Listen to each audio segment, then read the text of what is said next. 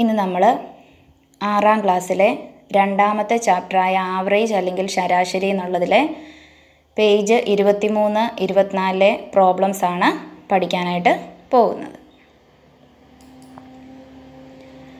Page 23 പ്രോബ്ലമാണ്. Text ബുക്കിൽ heading കാണാൻ പറ്റും. നമുക്ക് മിൽക്ക് മാത്ത് അല്ലെങ്കിൽ പാൽ കണക്ക് എന്നുള്ള ഹെഡിങ്ങിലാണ് ആ ചോദ്യം അവിടെ തന്നേക്കുന്നത്. ചോദ്യം നമുക്ക് നോക്കാം. Ramu checked his sale of milk for some days and calculated the average income to be 150 rupees per day. If he continues like this, how much can he expect from the sale of milk in June? Ramu കുറച്ച് ദിവസങ്ങളിലെ പാൽ വിൽപ്പന പരിശോധിച്ചപ്പോൾ ഒരു ദിവസത്തെ ശരാശരി വരുമാനം 150 രൂപയാണ് എന്ന് കണ്ടു. ഇതേ രീതിയിൽ തുടർന്നാൽ ജൂൺ മാസത്തിൽ രാമുവിന് പാൽ വിൽപ്പനയിൽ നിന്നും എത്ര രൂപ കിട്ടുമെന്ന് പ്രതീക്ഷിക്കാം. ഇപ്പം നമ്മളിവിടെ കാണുന്നത് രാമു പാൽ വിൽക്കുന്ന ആളാണ്. അപ്പം ഇപ്പോൾ ഒരു ദിവസത്തെ വരുമാനം, ശരാശരി വരുമാനം എത്രയാണെന്ന് നോക്കിയപ്പോൾ മനസ്സിലായി അത് 150 രൂപയാണ് എന്ന് മനസ്സിലായി. ഒരു ദിവസത്തെ ശരാശരി വരുമാനം 150 രൂപയാണ് എന്ന് രാമുവിന് മനസ്സിലായി. അപ്പം ഇങ്ങനെ തുടർന്ന് ഇതേ രീതിയിൽ തന്നെ പോവുകയാണെങ്കിൽ, അതായത് ശരാശരി 150 രൂപ തന്നെ കിട്ടുന്ന രീതിയിൽ തന്നെ പോവുകയാണെങ്കിൽ ജൂൺ മാസത്തിൽ രാമുവിന് എത്ര രൂപ കിട്ടുമെന്ന് പ്രതീക്ഷിക്കാം. അതാണ് ചോദ്യം. അപ്പം നമുക്കതിൻ്റെ ഉത്തരം നോക്കാം. Number of days in the month June. June മാസത്തിലെ ദിവസങ്ങളുടെ എണ്ണം നമുക്കറിയാം. ജൂൺ മാസത്തിൽ 30 ദിവസങ്ങളുണ്ട്. അപ്പോൾ ജൂൺ മാസത്തിലെ ദിവസങ്ങളുടെ എണ്ണം എന്ന് പറയുന്നത് 30 ആണ്. ഇനി ഒരു ദിവസത്തെ ശരാശരി വരുമാനമാണ് 150 രൂപ. അപ്പോൾ 30 ദിവസത്തെ ശരാശരി വരുമാനം എത്രയായിരിക്കും? 30 ഗുണം 150 ചെയ്താൽ മതി. അപ്പോൾ നമുക്ക് നോക്കാം. ആവറേജ് ഇൻകം പെർ ഡേ, ഒരു ദിവസത്തെ ശരാശരി വരുമാനം എന്ന് പറയുന്നത് 150 രൂപയാണ്. അങ്ങനെയാണെങ്കിൽ income got by Ramu in the month June, June മാസത്തിൽ രാമുവിന് ലഭിക്കുന്ന തുക എന്ത് ചെയ്താൽ മതി? ഇത് രണ്ടും കൂടെ നമ്മൾ ഗുണിച്ചാൽ മതി. എത്ര ദിവസം ഉണ്ടോ അതേ ഗുണം ഒരു ദിവസത്തെ വരുമാനം. അപ്പോൾ 150 ഗുണം 30 സമം നമുക്ക് 4500 രൂപ എന്ന് കിട്ടും. അപ്പോൾ ഓർത്തോണം, ഒരു ദിവസത്തെ ശരാശരി നമുക്ക് തന്നിട്ടുണ്ടെങ്കിൽ 30 ദിവസത്തെ കണ്ടുപിടിക്കാൻ 30 കൊണ്ട് ഗുണിക്കണം. ഇനി ഒരു ദിവസത്തെ ശരാശരി തന്നിട്ടുണ്ട്. അങ്ങനെയാണെങ്കിൽ 6 ദിവസത്തെ കണ്ടുപിടിക്കാൻ ആ ശരാശരി ഗുണം 6 ചെയ്യേണ്ടത്. അപ്പം ഇത് മനസ്സിൽ ഓർത്ത് വെക്കണം. എത്ര ദിവസത്തെയാണോ അതനുസരിച്ച് നമ്മളവിടെ ഗുണിക്കുകയാണ് ചെയ്യേണ്ടത്. അപ്പോൾ അടുത്ത പ്രോബ്ലത്തിൽ നമ്മൾ ഈ ഒരു കൺസെപ്റ്റ് യൂസ് ചെയ്യുന്നുണ്ട്. അപ്പോൾ അത് ഓർമ്മയിൽ വെക്കണം എല്ലാവരും. നമുക്ക് അടുത്ത പ്രോബ്ലം നോക്കാം. പേജ് 24 പ്രോബ്ലമാണ്. അതിൽ ഹെഡിങ് കൊടുത്തേക്കുന്ന ഇതാണ്: ട്രേഡ് മാത്ത് അല്ലെങ്കിൽ കച്ചവട കണക്ക്.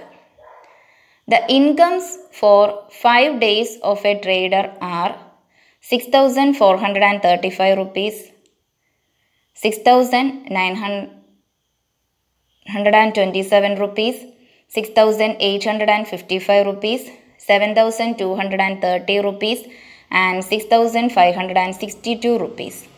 After the 6th day, he calculated the average income as 6500 rupees per day. How much did he get on the 6th day? ഒരു കച്ചവടക്കാരൻ്റെ 5 ദിവസത്തെ വരവ് 6435 രൂപ, 6927 രൂപ, 6855 രൂപ, 7230 രൂപ, 6562 രൂപ എന്നിങ്ങനെയാണ്. 6ാമത്തെ ദിവസവും കഴിഞ്ഞ് കണക്കുകൂട്ടി നോക്കിയപ്പോൾ ഒരു ദിവസത്തെ ശരാശരി വരവ് 6500 രൂപ എന്ന് കണ്ടു. 6ാം ദിവസത്തെ വരവ് എത്ര രൂപയാണ്? ഇപ്പോൾ ചോദ്യം ഇതാണ്. ഒരു കച്ചവടക്കാരൻ്റെ 5 ദിവസത്തെ വരവാണ് തന്നേക്കുന്നത്. നമുക്ക് 5 ദിവസത്തെ വരവ് തന്നിട്ടുണ്ട്. 6ാമത്തെ ദിവസം കഴിഞ്ഞ്, അതായത് 6ാമത്തെ ദിവസത്തെ നമുക്കിവിടെ തന്നിട്ടില്ല, 5 ദിവസത്തെയാണ് തന്നേക്കുന്നത്. 6ാമത്തെ ദിവസത്തെ തന്നിട്ടില്ല. അപ്പോൾ 6ാമത്തെ ദിവസം കഴിഞ്ഞിട്ട് ശരാശരി നോക്കി, ആ കച്ചവടക്കാരൻ അതിൻ്റെ ശരാശരി നോക്കി. അതായത് 6 ദിവസവും കൂടെ ചേർത്തിട്ടാണ് അവിടെ ശരാശരി കണ്ടുപിടിച്ചേക്കുന്നത്. അപ്പോൾ കണ്ടു, ഒരു ദിവസത്തെ ശരാശരി വരുമാനം എന്ന് പറയുന്നത് 6500 രൂപയാണ്. ഒരു ദിവസത്തെ ശരാശരി വരുമാനം എന്ന് പറയുന്നത് 6500 രൂപയാണെന്ന് കണ്ടു. ചോദ്യം ഇതാണ്, അങ്ങനെയാണെങ്കിൽ 6ാം ദിവസത്തെ വരവ് എത്ര രൂപയാണ്? ഇവിടെ 6ാം ദിവസത്തെ നമുക്ക് തന്നിട്ടില്ല, 5 ദിവസത്തെ തന്നിട്ടുള്ളൂ. പിന്നെ ശരാശരി 6 ദിവസത്തിൻ്റെയും കൂടെ ശരാശരിയാണ് 6500 തന്നേക്കുന്നത്. അപ്പം മുമ്പ് നമ്മൾ പഠിച്ച മിൽക്ക് മാത്തിനകത്ത് കണ്ട ഒരു കാര്യം ഇതാണ്, 30 ദിവസമായിരുന്നു ശരാശരി ഒരു ദിവസത്തെ വരുമാനം 150 രൂപയാണ്. അപ്പോൾ നമ്മൾ 30 ഗുണം 150 ചെയ്തു. അപ്പോൾ ഇവിടെ ഒരു ദിവസത്തെ ശരാശരി വരുമാനം എന്ന് പറയുന്നത്, അല്ലെങ്കിൽ ശരാശരി വരവെന്ന് പറയുന്നത് 6500 രൂപയാണ്. അങ്ങനെയാണെങ്കിൽ 6 ദിവസത്തെ എന്ന് പറയുന്നത് 6 ഗുണം 6500 ചെയ്താൽ മതി നമ്മൾ. അപ്പോൾ നമുക്ക് അതിൻ്റെ ഉത്തരം നോക്കാം. ടോട്ടൽ ഇൻകം ഫോർ 5 days, 5 ദിവസത്തെ മൊത്തം വരവ് 5 ദിവസത്തെയാണ്. അപ്പോൾ നമുക്കതെല്ലാം തന്നിട്ടുണ്ട്, അതിൻ്റെ എത്ര രൂപയാണെന്നുള്ളതെല്ലാം തന്നിട്ടുണ്ട്. അപ്പോൾ നമ്മളതെല്ലാം കൂടെ കൂട്ടിയാൽ മതി അതിൻ്റെ വരവ് കണ്ടുപിടിക്കാനായിട്ട്. അപ്പോൾ ഇതെല്ലാം കൂടെ കൂട്ടുമ്പം നമുക്ക് കിട്ടും 34,009 രൂപ എന്ന് കിട്ടും. 34,009 റുപ്പീസ് എന്ന് നമുക്ക് കിട്ടും. ആ തന്നേക്കുന്ന രൂപ എല്ലാം കൂടെ കൂട്ടി, 5 എണ്ണം കൂടെ കൂട്ടിയാണ് ഈ എഴുതിയേക്കുന്നത്. അതായത് 5 ദിവസത്തെ മൊത്തം വരവ്. ഇനി ടോട്ടൽ ഇൻകം ഫോർ 6 days. ഇനി നമുക്ക് 6ാമത്തെ ദിവസത്തെ എത്ര രൂപയാണെന്നാണ് കണ്ടുപിടിക്കേണ്ടത്. പക്ഷെ നമുക്ക് 6ാമത്തെ ദിവസത്തെ കണ്ടുപിടിക്കാനായിട്ട് ആദ്യം തന്നെ നമ്മൾ ചെയ്യേണ്ടത്, നമുക്ക് 6 ദിവസത്തെയും ശരാശരി വരവ് ഒരു ദിവസത്തെ 6500, 6 ദിവസത്തെയും കൂടെ നോക്കിയപ്പം ഒരു ദിവസത്തെ 6500 ആണ് കിട്ടിയിട്ടുണ്ട്. അപ്പോൾ ടോട്ടൽ ഇൻകം ഫോർ 6 days, 6 ദിവസത്തെ ആകെ വരവെന്ന് പറയുന്നത് 6500 ഗുണം 6. മുമ്പ് ചെയ്ത അതേപോലെ തന്നെയാണ് നമ്മളിവിടെയും ചെയ്തേക്കുന്നത്. അപ്പോൾ നമ്മളിത് തമ്മിൽ ഗുണിക്കുമ്പം നമുക്ക് കിട്ടും 39,000 രൂപ എന്ന് കിട്ടും. 39,000 റുപ്പീസിന് കിട്ടും.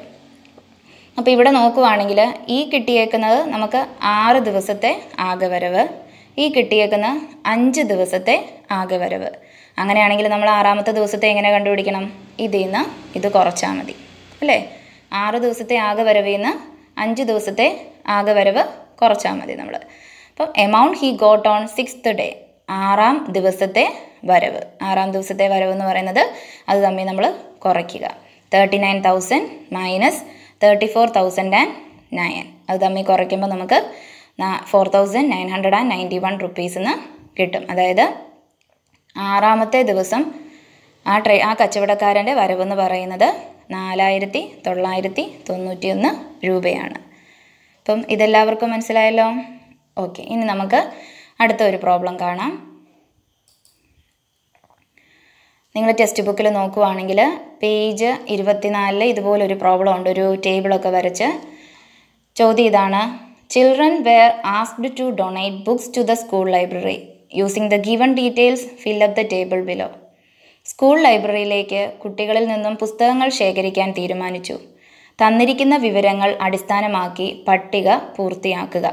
അപ്പം നമുക്ക് തന്നിരിക്കുന്ന വിവരങ്ങൾ അനുസരിച്ച് ഈ പട്ടിക പൂർത്തിയാക്കാനായിട്ടാണ് ചോദ്യം വന്നേക്കുന്നത്. അപ്പോൾ പട്ടിക ശരിക്കും നോക്കുക. ടെക്സ്റ്റ് ബുക്കിൽ എല്ലാവരുടെയും കയ്യിൽ ടെക്സ്റ്റ് ബുക്ക് ഉണ്ടല്ലോ, അപ്പം ടെക്സ്റ്റ് ബുക്കിൽ ശരിക്കും നോക്കുക. ക്ലാസ് തന്നിട്ടുണ്ട് 6A, 6B, 6C, 6D. പിന്നെ കുട്ടികളുടെ എണ്ണം, നമ്പർ ഓഫ് ചിൽഡ്രൻ ആണ് തന്നേക്കുന്നത് 30, 40. പിന്നെ നമുക്കത് കണ്ടുപിടിക്കണം. Then 32. Then number of books, പുസ്തകങ്ങളുടെ എണ്ണം 120, 240, 175. അടുത്തത് നമ്മൾ കണ്ടുപിടിക്കാനാണ്. ദെൻ ശരാശരി അല്ലെങ്കിൽ ആവറേജ് 4 കണ്ടുപിടിക്കണം നമ്മളത്. 5, 10 ഇങ്ങനെയാണ് നമുക്ക് തന്നേക്കുന്നത്. അപ്പോൾ നമുക്കിതിൻ്റെ ഉത്തരം കാണാം. അപ്പോൾ ഏറ്റവും ആദ്യം നമുക്ക് തന്നേക്കുന്നത് വെച്ചിട്ട് നമുക്കിത് ചെയ്യാം. എങ്ങനെയാണ് ചെയ്യുന്നതെന്ന് നോക്കാം. അപ്പോൾ നമ്മൾ ആവറേജ് കണ്ടുപിടിക്കാനായിട്ടുള്ള ഫോർമുല എല്ലാവർക്കും അറിയാമല്ലോ. Some divided by total. ശരാശരി എന്ന് പറയുന്നത് തുക ബൈ എണ്ണം. തുക ബൈ എണ്ണമാണ് ശരാശരി എന്ന് പറയുന്നത്. അപ്പോൾ ഇവിടെ ആദ്യം നോക്കുക, നമ്മുടെ ഇവിടുത്തെ എണ്ണം, അതായത് നമ്പർ ഓഫ് ചിൽഡ്രൻ, കുട്ടികളുടെ എണ്ണം എന്ന് പറയുന്നത് ഇവിടെ 30 ആണ്. ഇനി നമ്പർ ഓഫ് ബുക്സ്, ഇതാണ് നമ്മുടെ തുക അല്ലെങ്കിൽ സം എന്ന് പറയുന്നത്.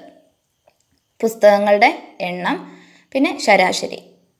അപ്പോൾ നമ്മൾ ഈ ആദ്യത്തെ RA എന്നുള്ളതിൻ്റെ നമുക്ക് തന്നിട്ടുണ്ട്, എല്ലാം തന്നെ തന്നിട്ടുണ്ട്. അപ്പോൾ ഇത് വെച്ചിട്ട് നമുക്ക് നോക്കാം. ആവറേജ് എന്ന് പറഞ്ഞാൽ നമുക്കറിയാം സം ബൈ ടോട്ടൽ, അതായത് 120/30, അതാണ് ഇവിടെ എഴുതിയേക്കുന്നത് 120/30. അതായത് 120 എന്ന് പറയുന്നത് നമ്പർ ഓഫ് ബുക്സ്.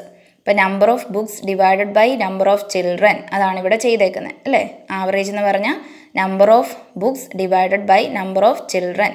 അപ്പോൾ 120 divided by 30, that is equal to 4.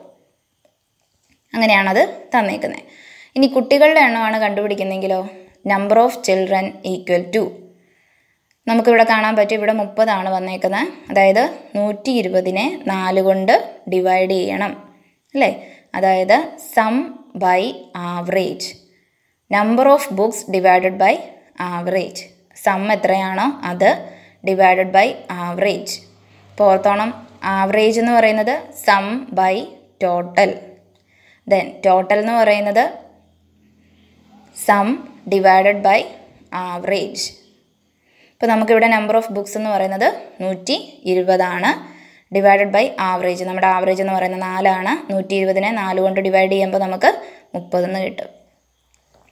ഇനി നമുക്ക് നമ്പർ ഓഫ് ബുക്സ് എങ്ങനെയാണ് ഇതിനകത്തുനിന്ന് കണ്ടുപിടിക്കുന്നത് നോക്കാം. അപ്പോൾ നമുക്ക് കണ്ടാൽ തന്നെ അറിയാം 30 ഗുണം 4 നമ്മളവിടെ ചെയ്തേക്കുന്നത്. അതായത് number of books is equal to number of children into average. അതായത് 30 × 4 equal to 120. Number of children into average. അതായത് സം എന്ന് പറയുന്നത് average into total, total into average. അപ്പോൾ ഓർത്തിരിക്കേണ്ട ഒരു കാര്യം ഇതാണ്, ശരാശരി എന്ന് പറഞ്ഞാൽ തുക ബൈ എണ്ണം, എണ്ണം എന്ന് പറഞ്ഞാൽ തുക ബൈ ശരാശരി. ദെൻ തുക എന്ന് പറയുമ്പം ശരാശരി ഗുണം എണ്ണം. ഇത്രയും കാര്യങ്ങൾ ഓർത്ത് വെക്കുക. ഇപ്പോൾ നമുക്കിതിൻ്റെ ബാക്കിയുള്ള നമ്മളോട് കണ്ടുപിടിക്കാൻ പറഞ്ഞേക്കുന്ന 6Bയിലെ 6Cയിലെ 6Dയിലെ ആണ്. അത് നമുക്ക് നോക്കാം. ഇപ്പോൾ രണ്ടാമത്തെ ചോദ്യം, രണ്ടാമത്തേതിൽ നമുക്ക് ആവറേജ് ആണ് കണ്ടുപിടിക്കേണ്ടത്. അപ്പോൾ നമ്മളിപ്പോൾ പറഞ്ഞു ആവറേജ് എന്ന് പറയുമ്പോൾ എന്തായിരുന്നു,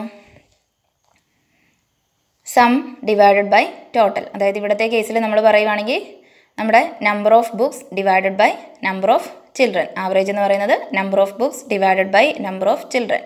അപ്പോൾ പുസ്തകങ്ങളുടെ എണ്ണം ബൈ കുട്ടികളുടെ എണ്ണം. പുസ്തകങ്ങളുടെ എണ്ണം എന്ന് പറയുന്നത് ഇവിടെ എത്രയാണ്, 240. കുട്ടികളുടെ എണ്ണം എന്ന് പറയുന്നത് 40. 12 കൂടെ നമ്മൾ ഹരിച്ചാൽ മതി. അപ്പോൾ 240/40. അപ്പം 240നെ 40 കൊണ്ട് നമ്മൾ ഹരിക്കുമ്പോൾ നമുക്ക് 6 കിട്ടും. അപ്പോൾ ആവറേജ് എന്ന് പറയുന്നത് 6. ദെൻ നമ്പർ ഓഫ് ചിൽഡ്രൻ, മൂന്നാമത്തെ ചോദ്യം നമ്മളോട് ചോദിച്ചേക്കുന്നത് കുട്ടികളുടെ എണ്ണം കണ്ടുപിടിക്കാനായിട്ടാണ്. അപ്പോൾ നമുക്കറിയാം നമ്പർ ഓഫ് ചിൽഡ്രൻ എന്ന് പറയുന്നത് number of books divided by average, പുസ്തകങ്ങളുടെ എണ്ണം ബൈ ശരാശരി. അപ്പോൾ ഇവിടെ പുസ്തകങ്ങളുടെ എണ്ണം എന്ന് പറയുന്നത് 175, ശരാശരി എന്ന് പറയുന്നത് 5. അപ്പോൾ നമുക്കിവിടെ കിട്ടും 175/5 = 35. അപ്പം കുട്ടികളുടെ എണ്ണം എന്ന് പറയുന്നത് 35. ദെൻ അടുത്ത ചോദ്യം, നാലാമത്തെ ചോദ്യം, നമ്പർ ഓഫ് ബുക്സ്, പുസ്തകങ്ങളുടെ എണ്ണം. ഇപ്പോൾ നമ്പർ ഓഫ് ബുക്സ് എങ്ങനെയാണ് കണ്ടുപിടിക്കുന്നത്, കുട്ടികൾ എത്രയുണ്ടോ അതേ ഗുണം ശരാശരിയാണ് ചെയ്യുന്നത്. Number of children into average. ഇവിടെ നമ്പർ ഓഫ് ചിൽഡ്രൻ എന്ന് പറയുന്നത് എത്ര വന്നിട്ടുണ്ട്, 32. ശരാശരി 10. അപ്പോൾ അത് തമ്മിൽ ഗുണിക്കുമ്പോൾ 32 × 10 = 320. അപ്പം നമുക്ക് നമ്പർ ഓഫ് ബുക്സ് എന്നുള്ളത് 320 കിട്ടി. അപ്പോൾ നമുക്കിനി ടേബിൾ കംപ്ലീറ്റ് ചെയ്യാം. അപ്പോൾ നമുക്കിവിടെ 6Bയിലെ ശരാശരി ആയിരുന്നു കണ്ടുപിടിക്കേണ്ടത്, 6 കിട്ടി. ദെൻ 6Cയിലെ കുട്ടികളുടെ എണ്ണം അല്ലെങ്കിൽ നമ്പർ ഓഫ് ചിൽഡ്രൻ ആയിരുന്നു നമുക്ക് വേണ്ടത്, 35 കിട്ടി. ദെൻ 6Dയിലെ നമ്പർ ഓഫ് ബുക്സ് അല്ലെങ്കിൽ പുസ്തകങ്ങളുടെ എണ്ണം 320 കിട്ടി. അപ്പം ഇത്രയും എല്ലാവർക്കും മനസ്സിലായെന്ന് വിചാരിക്കുന്നു. ഇത് മനസ്സിൽ എപ്പോഴും ഓർത്ത് വെച്ചോളുക. നമുക്ക് പരീക്ഷയ്ക്കാണെങ്കിലും എന്തായാലും ഒരു എക്സാമ്പിൾ തരും, അതുപയോഗിച്ച് അത് നോക്കി ശ്രദ്ധിച്ച് ബാക്കിയുള്ള പ്രോബ്ലംസും ചെയ്യേണ്ടതാണ്. അപ്പോൾ ബാക്കിയുള്ള പ്രോബ്ലംസ് നമുക്ക് ഈ പേജിൽ തന്നെ ബാക്കിയുള്ള പ്രോബ്ലംസ് അടുത്ത ക്ലാസ്സിൽ കാണാം. Thank you for watching.